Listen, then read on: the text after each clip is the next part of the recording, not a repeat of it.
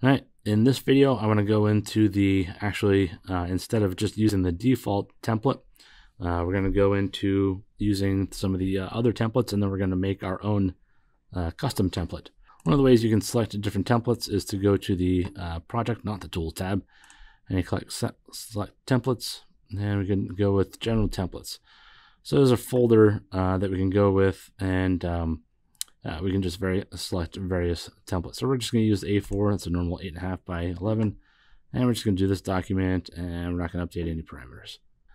So we could, if we started a template, we could actually slide in some of the new parameters. Like for this one, we've got a couple of parameters like the title, sheet number of number, drawn by me, revision number, that we've added to the default, and that will slide that in. But we're just going to go full on from just a regular one. So this is just, it's just a different setup. So the default template, it's kind of boring. There's maybe not the same amount of information you want. So here we have sheet number revision. So this already has a bunch of things populated since it's using some of the parameters we have set up from the previous video. So some of these other templates, they have different information, like they've got their Circuitmaker logo on there. You can't actually click it and delete it. But then also we don't know which of the parameters they have here. This is usually going to be address lines. So one of the ways you can go and find out which of these are. So let's go with, let's assume this is address line 1. So we're going to do 1, 2, 3, 4. And we're just going to assume this is their address lines, maybe 1 through 4. Click OK. All right, so it's close. The first one is not address, but the other ones are, this is address 1, 2, 3, and 4. So let's try to figure that out. Author, perhaps? Let's just put 5. Nope. But this is just another template that you can use. It's just information. It's different layout. You're going to be stuck with the Circuitmaker. I guess they want to brand it. But what we really want to do is make our own template. So what we're going to do is open up this File tab, and we're going to navigate to Disk C.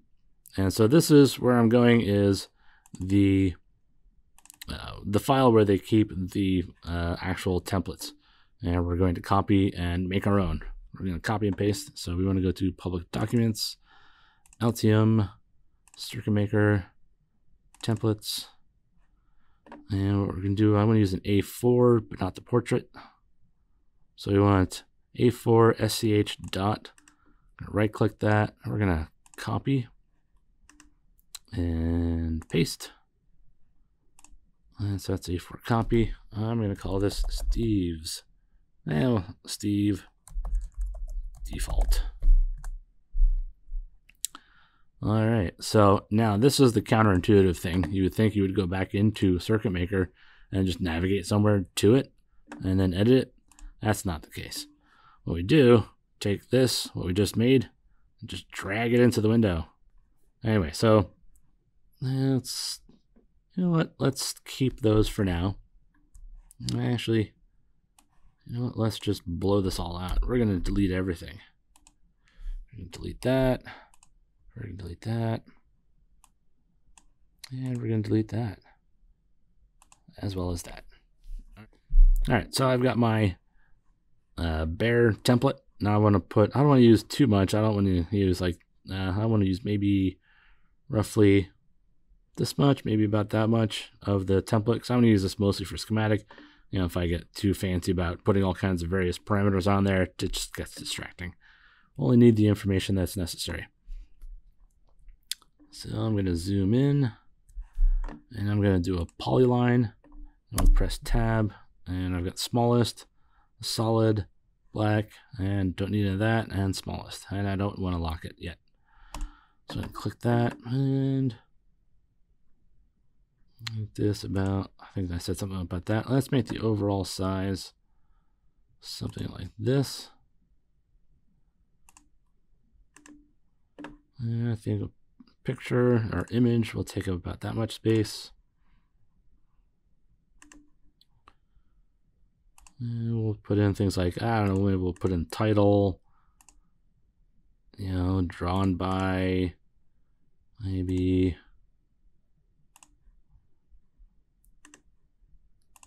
sheet number of whatever.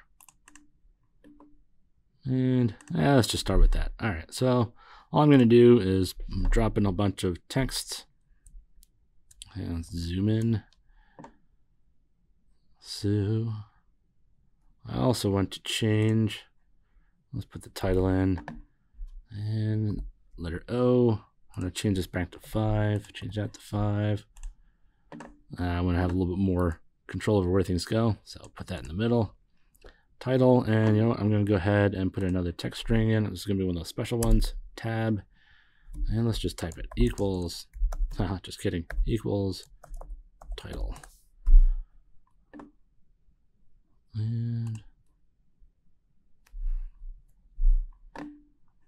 And let's actually add the parameter. So letter O, parameter, title, let's see, custom template. Click OK. And it's a little off, so we'll put that right there. Okay, let's see what else, what other information. Let's put in drawn by colon space, put that there, tab. Now we want to put the special in, equal, we'll put equals drawn by, it fills it for me, thank you. Put that one there, let's click escape. Letter O to bring up the document options, parameters. Let's see, drawn by, put in my name, Steve. Click OK. Boom, there it goes. All right, so let's put in maybe date and the current time. We need to know the current time. So T shortcut, tab. Let's put in date. Tab equals date. Oh no, wait, actually I want to do today's date. Is that what I want to do? I don't know. Current time, current date. That's what I want to do. Current date. So whenever I open the document, it'll update the, to the current date. And let's see. Let's put in time. Oh, I missed the colon. Bah, balls. Tab equals there. Oh, look at that. It almost knew what I wanted to do. Oh, come on. There we go. Current time. Cancel. And escape. All right, let's see. What other information do we want? Title. Maybe we'll put in the file. So let's draw another line. Polyline.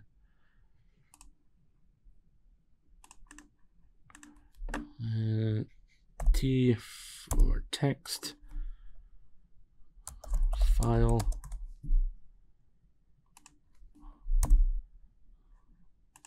Document name. Hey, there we go.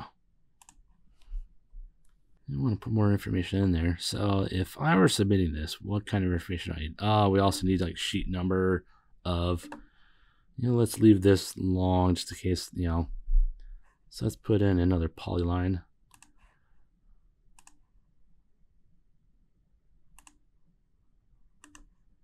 And let's make another split. Let's do text, tab, sheet. Let's call it actually number.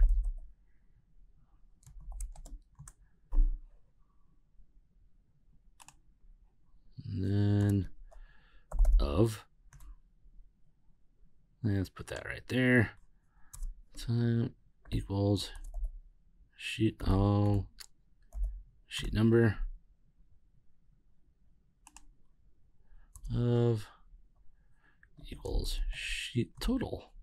All right, so then I want to go to tools, sheet numbers, and auto sheet, auto document number, update sheets. Okay, and boom, sheet number 1 of 1. All right, let's add an image. So I want to go to home, image. I don't even think it's going to size it to this specifically anyway. Logo. Wow. That's wildly wrong size. And we'll just resize it. All right. I think that's good enough. We could add one. Let's just add Let's just call it Steve's favorite color. Yeah, because that's a parameter that needs to be made. And Steve's favorite color, we'll type that in as green. All right, now we want to press T for text. Tab. Let's see. Red color. And we're going to put this there. Tab. Now we want equals Steve's favorite color.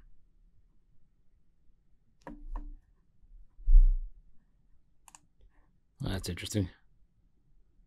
I bet she doesn't like spaces. There you go. Yep, apparently it doesn't like spaces. So we're gonna leave this blank. We can always come back and add more information if we want. But so there we have our own custom template. File and save all. All right, so I'm gonna close that. And if I open up a design, let's see, add new schematic. Let's call it custom template. Let's go to project, go to templates, general templates. And we can go down, we can actually see Steve default. And just this document done up in parameters, click OK. There we go. All right, well, clearly I got a little too clever. And so whenever you make a new parameter, it doesn't actually save it as a default. So in order to fix this, I think I need to go up into project options, add new parameter, and I should call it Steve's favorite color. And let's give it a value of green.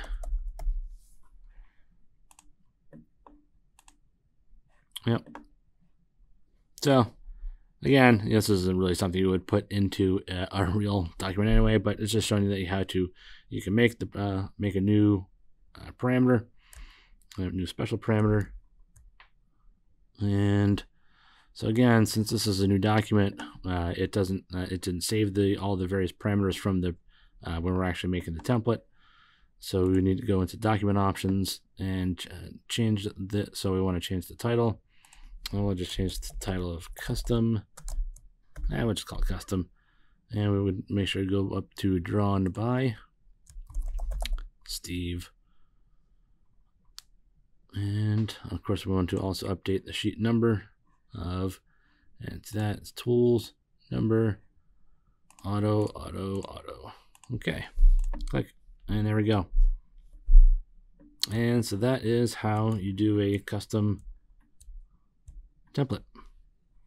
Now you would think going to system preferences, general, you can in theory you can select your default template as something other than the default. So I could go down here and select, oops, missed, the default, and then I'll click apply and then OK. And you would think if you started up a new project, so even if I go up to, before I do that, if I go up to system parameters and see it saves that as my default, I haven't changed anything. But if I add new schematic, and let's call this blah, it doesn't actually bring up that particular template. It's just not the end of the world. All we need to do is go up to project, templates, general templates, Steve default, blah. Okay, and then, we can go from there. And so anytime you start a new schematic, you can go in and you'll actually have to manually go through and have that set up, change the template. So if I, for example, if I add a new schematic, I go blah 2, And again, it doesn't open up my new set default, my custom as the default. And all you need to do is go in there, general, and then set it up. And we'll just do that. And okay. All right, so that is the how you set up, make your own custom template, your own custom title block, and you can use that, make it look much more professional. You can actually include any logo that you can make. And yeah. All right, well, I hope you found that video useful.